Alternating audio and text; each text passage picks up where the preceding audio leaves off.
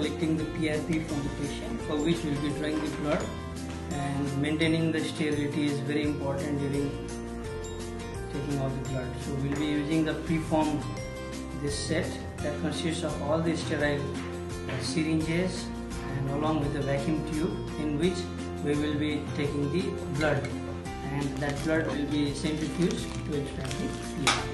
First we will prepare the area of taking the blood, disinfectant, the red ink is done.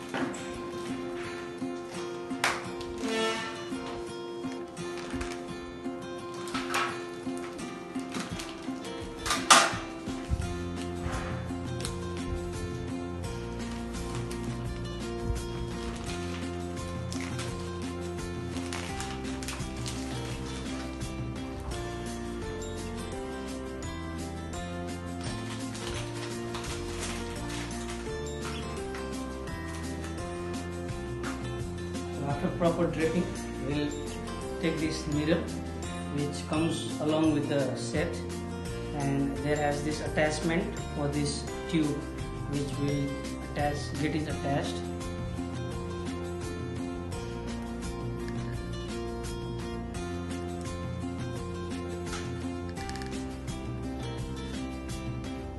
So after getting this attached,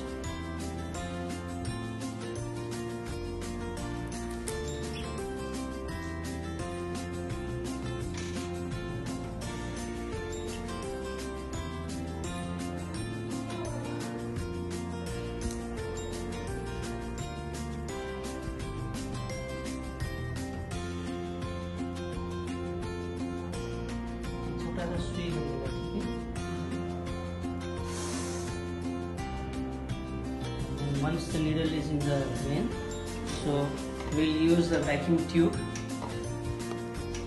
This is the gel separator tube. So there's a vacuum in it, so it will extract blood with a negative pressure.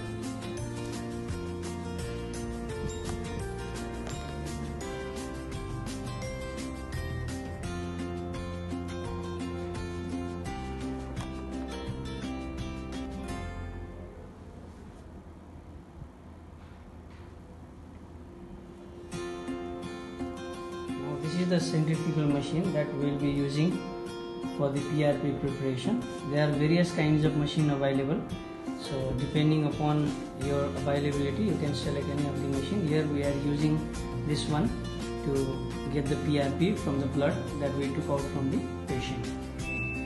This is the centrifugal machine that we will be using. So when we open it, it looks like this. So there are the tube holders where 8 tubes can be fitted at once. So in one of these slots we will be fitting the tube that we took the blood in, and that will be centrifuged to prepare the PRP. This is the tube holder in which we will be fitting our blood collected tube tightly, and along with this, when we are using only one tube, we will have to balance with other tubes so that the centrifugal process is done in the proper way in which we have set in the machine. So in this tube we will put the tube in which we have collected the blood, and it will be kept in the tube holder in our machine, and we'll start the machine for the centrifugation. Today we only have one tube, so to balance as a counterweight, we are using another tube with water in it, and so we'll be rotating both the tubes in the machine. Now we'll wrap the tube with a cotton in this way so that the tube gets fitted inside the another tube tightly, and otherwise there will be chances of breaking the tube. So we'll wrap it with cotton and get it fixed inside the tube, which will then be kept inside the machine.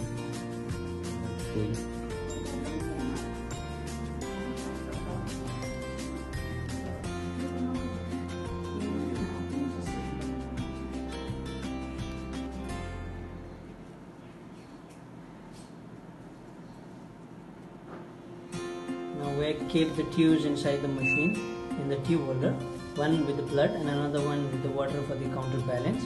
So they are kept in such a way that they balance the weight of each other. So at 180 degrees. Now we'll start the process of centrifugation to get the PRP from the blood collected.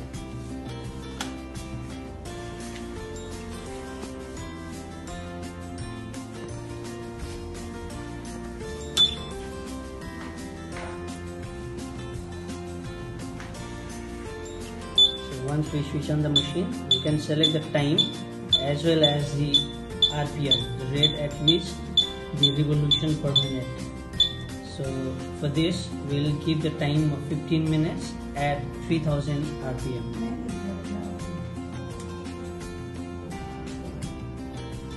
And we will slowly increase the RPM.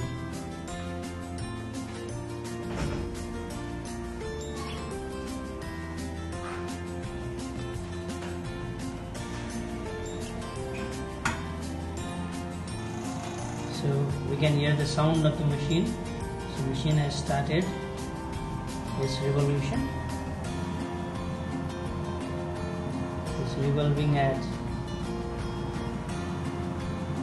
the rate that is shown in the display, and we'll set it to 3000 RPM for 15 minutes.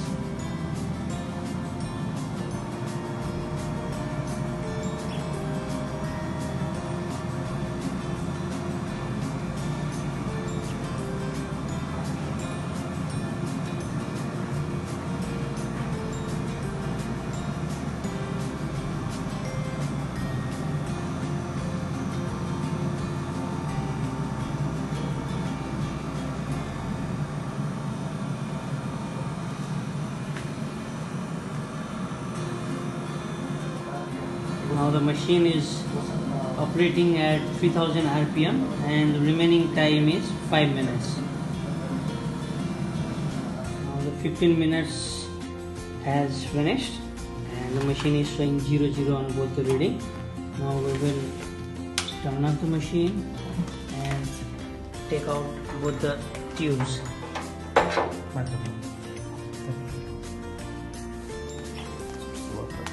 So this is the counterweight.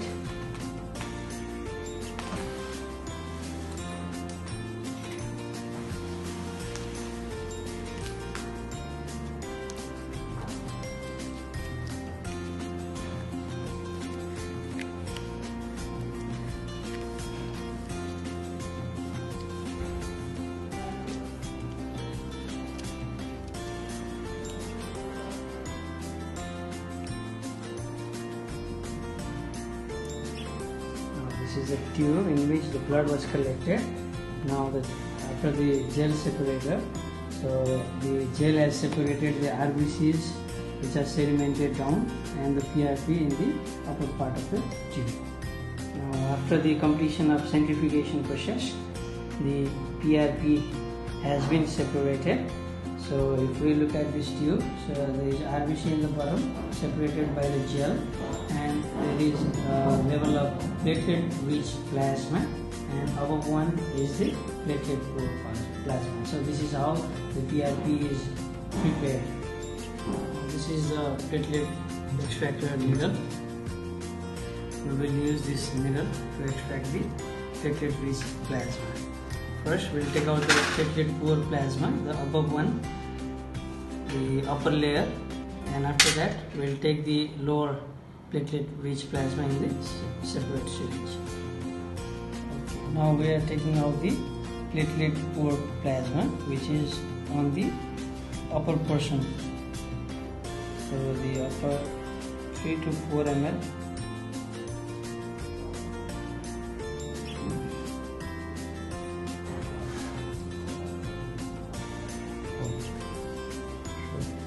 So this is the platelet poor plasma. Now with another syringe we will extract the PRP.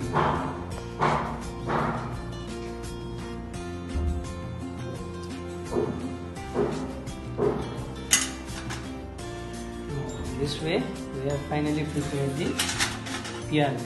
So in this syringe we have platelet rich plasma, and here we have the PPP, which is the platelet poor plasma.